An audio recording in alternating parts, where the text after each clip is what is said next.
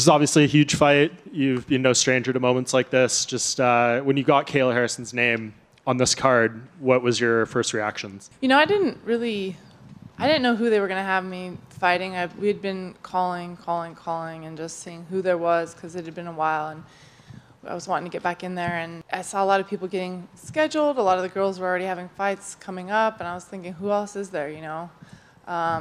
We saw 300 was getting full with all the announcements, and you know, I think one time in passing, my manager was like, "You never know. I mean, it could be Kayla," and which isn't something I always kind of thought maybe at some point in my, you know, martial arts career that it possibly could happen, but really wasn't anything that I really actually thought, you know, would be close or really come to fruition. But when they called, and that was the first I heard of it, was about probably an hour before everybody else heard about it, and I was excited. Why did you decide to bring Chris Cyborg in for this camp? How did you find that beneficial, given that they kind of have different stances and different styles? Yeah. You know, having another girl that's strong and my size and competed at the top level is always going to be a good training partner. So it's obviously she didn't come in to just stand as a righty and try and throw bombs or anything like that, but she's a very well-rounded fighter, and it was, you know, I have great training partners at home. I always have. I've been very blessed with being able to have good training partners and a good camp and a good team. But to have another female that's my size and of a, you know, a strong physique and give me that feel was great. I have nothing but positive things to say about training with her. And okay, let's get this one out of the way now. Ronda Rousey has released this book, and she's made a lot of revelation. She said she was concussed when she fought you, had many concussions before. She should be known as the greatest fighter ever, et cetera, et cetera. What's just your reaction when you hear this? Do you feel like she's trying to take away from your win all these years later? Do you think this is accurate? Just give us your thoughts.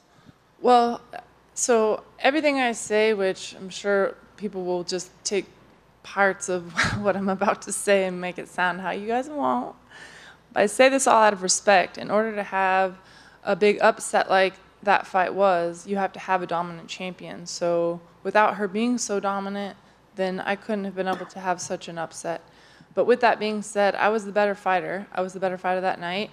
And every fighter at this point, if you've made a career of fighting, you've had a concussion at some point. You go back and look at some of my boxing fights and some of the things that I've done, I've definitely had some concussions. So I'll never sit here and use that as an excuse for any loss. And I think that it's probably just hard for her to really want to, like, maybe admit that I was just the better fighter. Was she so dominant and a good champion? 100%. I give her that. But she wasn't better than me, and especially that night. Yeah, no, fair enough. Last thing on this fight, if you win this one, spoil Kayla's debut, the division's wide open, we've had title changes, Amanda's gone. Do you feel like you're right there? I mean, everyone's talking about what Kayla's going to be capable of doing, but what are you capable of? I'm capable of holding that belt again, and no matter who is there, even if Amanda was still fighting, I would want to get that rematch as well. So no matter who has the belt, I know that I'm still capable, strong enough, healthy enough, to be able to hold that title again. So that's my goal. Actually, sorry, one more. What's your thoughts on Mike Tyson coming back to box Jake Paul? I know a lot of people are worried about Mike Tyson. Some of them are saying, what about his age and stuff like that? But I think it's awesome. You only live once, and it's not like he hasn't been in there. He knows exactly what it takes to get in there. He knows what a fight is, and I love that he still has this passion that he wants to put out there, and I'm excited to watch him. I mean, he's still... He definitely is, like, he's the fastest and most powerful at, you know, being like a heavier weight. You look at his, like, actual, like, speed and power.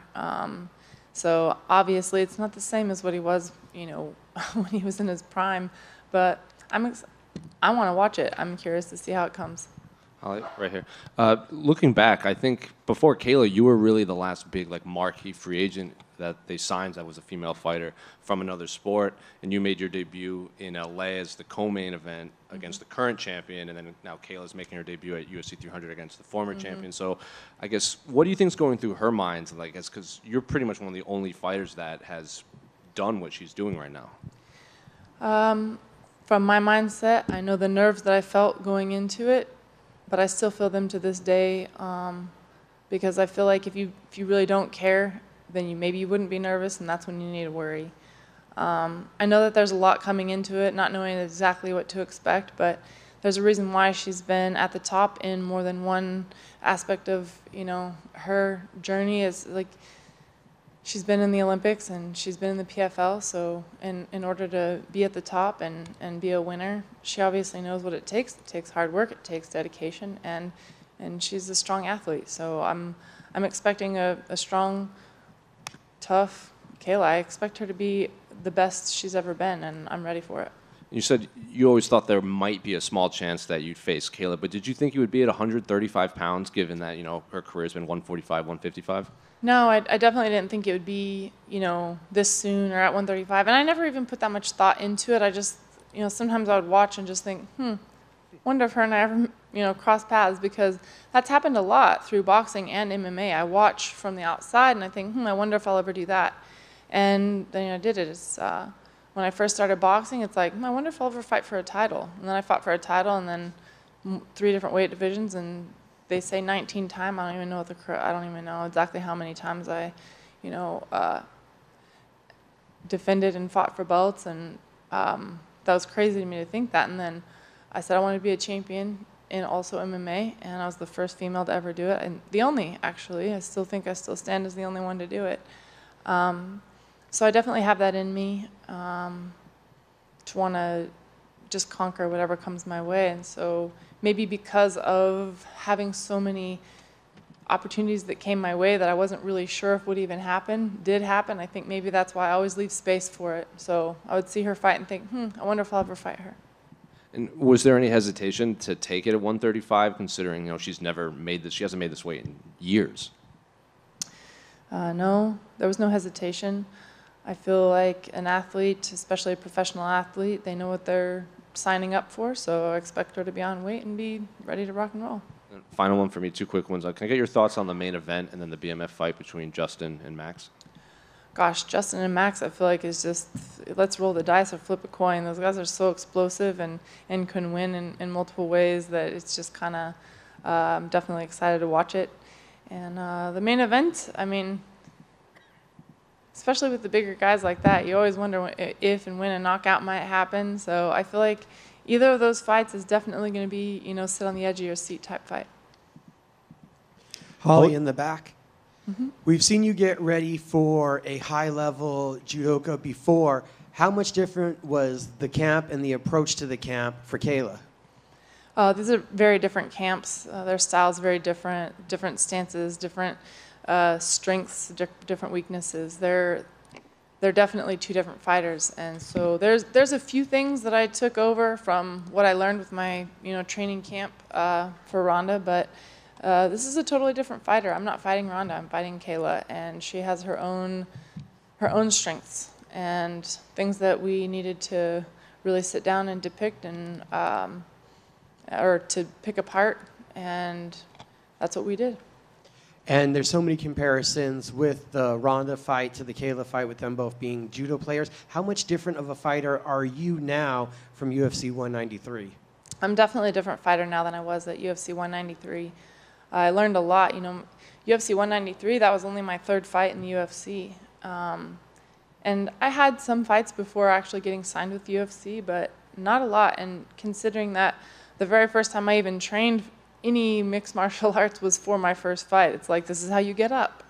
And I just repped that over and over and over. So I was still fairly green with a lot of, the clinch and groundwork and things like that when I first signed with the UFC. And I was training and learning this whole time, but I'm better and more well-rounded now than I was back then.